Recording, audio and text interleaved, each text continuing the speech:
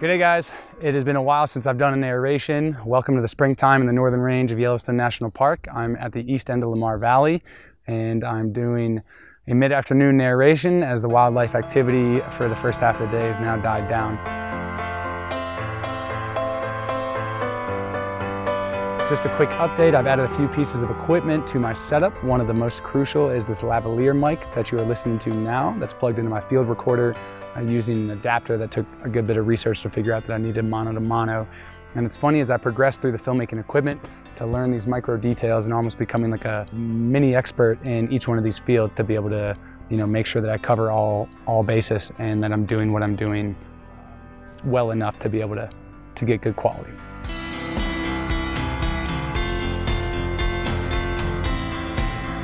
And on top of getting some new pieces of gear, I've also been hired back to work as a naturalist and a wildlife guide in Yellowstone. It is without a doubt my favorite job that I've ever worked so far, and it's a true privilege to be able to do that, and obviously is a great avenue to be able to teach myself to be a wildlife cameraman in the park. It sets me up very well to pursue that in my free time. Today has been a very exciting day.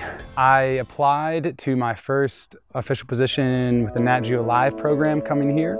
Not sure if I'm going to get it or not, but the way in which I applied is putting my first highlight or show reel together. That was an exciting process.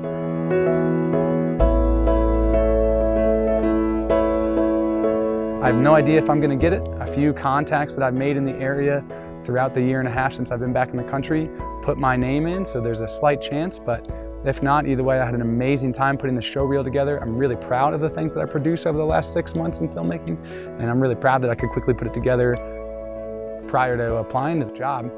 And it was awesome, man. It was sweet. There's some really good footage on there and I'm pretty stoked about the way it turned out. And it feels good to finally have a product with some music in the background and like a whole end product and visualization of what I've been putting together and everything that I'm working for.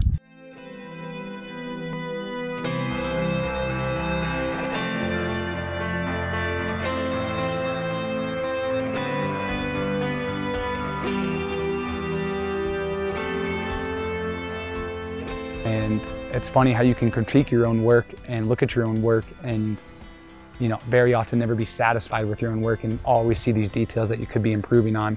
And that has been exponential for me in my first half a year with camera work, and then the entire process of filmmaking through editing and narration as well.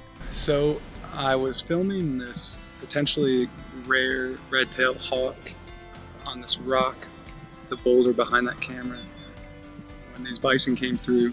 And I had to move back a ways from the boulder from where I was. One of the hazards of working in Yellowstone, and something always to be aware of when migrating bison come through.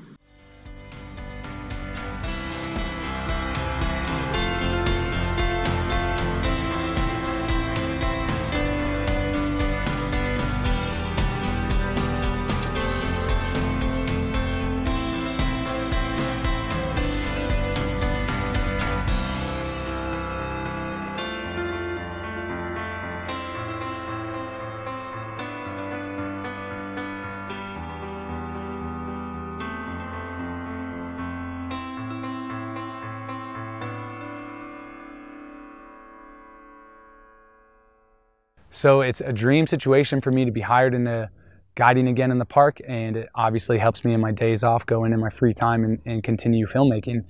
It came at a big sacrifice of moving to Gardner from Bozeman, Montana, where I've lived for a number of years, and it comes at a sacrifice of basically every extracurricular activity that I enjoyed. But when you have such a lifelong passion and you are driven towards a goal, it takes sacrifice, it takes effort, it takes hard work, and it takes dedication and persistence to be able to make things like that happen. And this is a clear-cut example.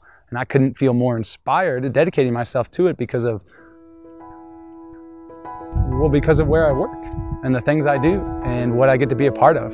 Like today, I just finished filming a mother grizzly bear with 1.5-year-old cubs nursing, and just in beautiful scenery. And it's an absolutely amazing experience to be a part of that. And I couldn't be happier that that is the thing that inspires and drives me.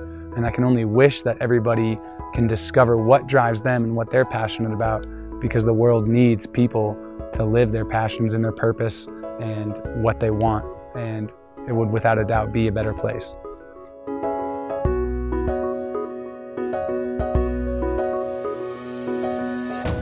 This is take 2 of a narration on May 20th in the east end of Lamar Valley.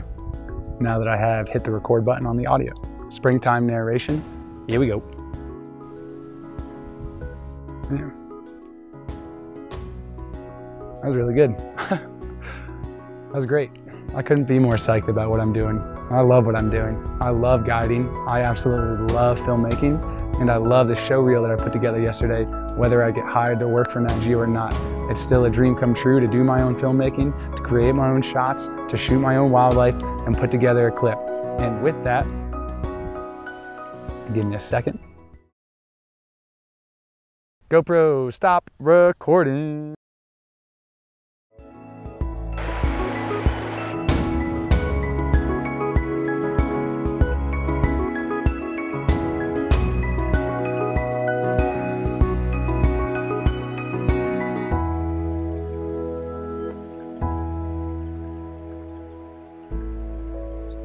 Hey everyone, thanks so much for watching. If you enjoy the series, remember to click the like button below and subscribe to my channel. I'll be releasing many more amazing things along the way, including staying tuned for more behind the lens as I'll be releasing an episode each week. And remember to share with your family and friends.